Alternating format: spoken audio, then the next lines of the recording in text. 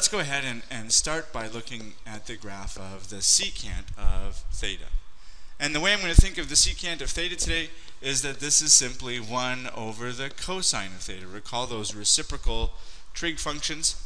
Okay, sine and cosine have these reciprocal trig functions, cosecant and secant, that come about because of the different ways in which we can make the ratios in the sides of a right triangle. That's really where these different ratios have come from. We can't forget our past here. We're going to start by graphing out the cosine graph, and we're going to use that cosine graph then to help us generate the secant graph. So this graph is the cosine graph, and we're going to use the cosine graph this morning to come up with secant. They have a reciprocal relationship, so what does that mean? Well, one of the things that means is whenever cosine is 0, secant will have an asymptote, right? We're going to see some more asymptotes in this graph. It's going to have an asymptote because if cosine is 0, since secant is defined as 1 over cosine, we would end up with a value of 1 over 0, which is undefined. So our graph is going to have asymptotes at pi over 2 and at 3 pi over 2. Another thing we can say is that our function, when cosine is 1, secant will be 1. Think about that for a moment. If the value of cosine of an angle is 1, then the secant of that angle must also be 1, simply because of this reciprocal relationship. That means here, for example, when x equals 0, when theta equals 0, and cosine is 1, secant will be 1 also. And at 2 pi, when cosine, the value of cosine of 2 pi is 1, therefore the secant of 2 pi will also be 1. What about when we have the cosine of pi? If we want to evaluate the secant of pi, we need to plug cosine of pi in and evaluate 1 over the cosine of pi. Cosine of pi is minus 1. So when cosine is minus 1, secant will also be minus 1. So here we have another relationship, another connection there. So the graphs will certainly meet at these 3 points. Let's think about what happens at the other points. Going from x equals 0 heading towards pi over 2, notice that our cosine graph gets smaller and smaller and smaller until it reaches 0. If the cosine in our expression here, if the cosine in our expression gets smaller and smaller and smaller, that actually means that secant will be increasing. Secant will be getting larger and larger. And so we can see then that this function will go off and head towards the asymptote in that way.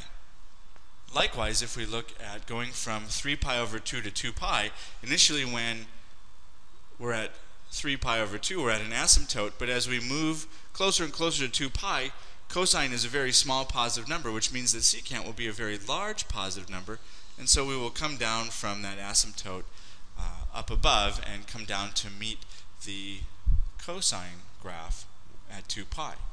And we can see the same thing will happen between pi over 2 and 3 pi over 2, only everything will be negative, right? Everything will be negative because the cosine values are negative, therefore the secant values will be negative.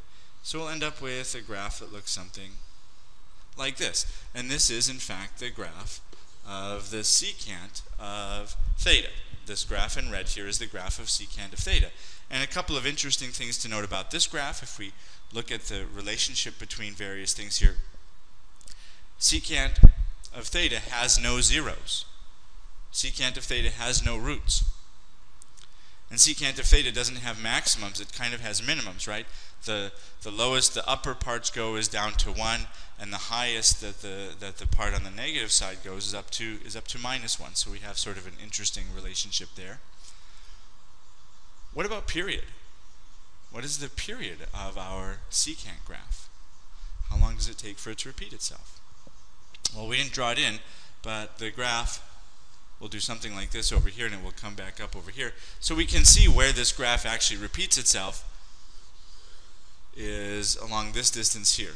So secant, like cosine, will have a period of 2 pi. Let's go ahead and move on now and look at the cosecant. Recall that cosecant is simply the reciprocal of the sine function. So this will not take us very long to do because we can use exactly the same reasoning that we used in developing the secant graph, but we will sketch it out here just so that you have an opportunity to look at this graph. So again, we'll start by graphing out the sine function. Here's our sine function here. Every place the sine function has an asymptote, every place the sine function has a 0, our cosecant graph will have an asymptote. So our asymptotes here will be at the origin, at pi, at 2 pi, and our function will do something very much like this. We can see the behavior right away just by applying the same reasoning that we used in the previous graph.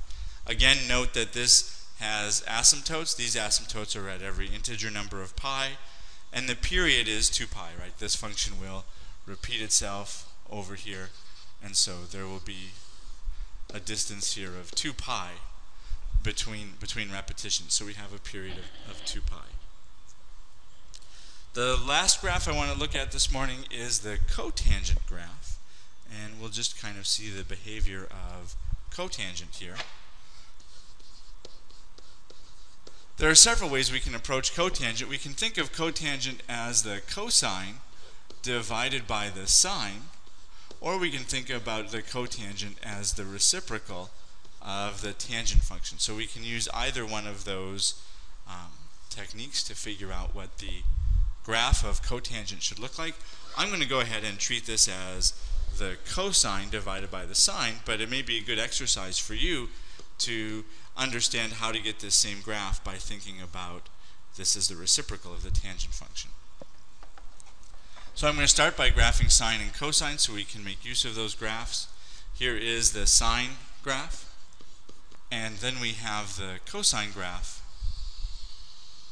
that does something like this. In this particular case, every place that sine has a 0, we will have an asymptote. When we have a sine value of 0, we're dividing by 0. That leads to an undefined expression, and so that gives us our asymptotes. So every place sine is 0, that happens to be at the origin, that happens to be at pi, and that happens to be at 2 pi. So we have some asymptotes here that we will have to work with and understand the behavior of. And every place that cosine is 0, cotangent will have a 0. So cotangent will have a 0 at 3 pi over 2 and at pi over 2. Those are the places where cotangent will have a 0. But now notice that we get a slightly different behavior when we take this ratio. When we have the sine and the cosine values and we have their ratios, when sine and cosine are the same, we end up with a value of 1. But notice now, right past x equals 0, as we move past x equals 0, the cosine value is large and the sine value is very small. That means we're going to have a very large positive number. So what's going to happen is we're simply going to end up with sort of the reflection of our previous graph. When we go to look at cotangent, we'll see that these are decreasing. Right? They start at infinity and drop down. Again, some things to note about the cotangent function and its properties. Cotangent has asymptotes at every n pi.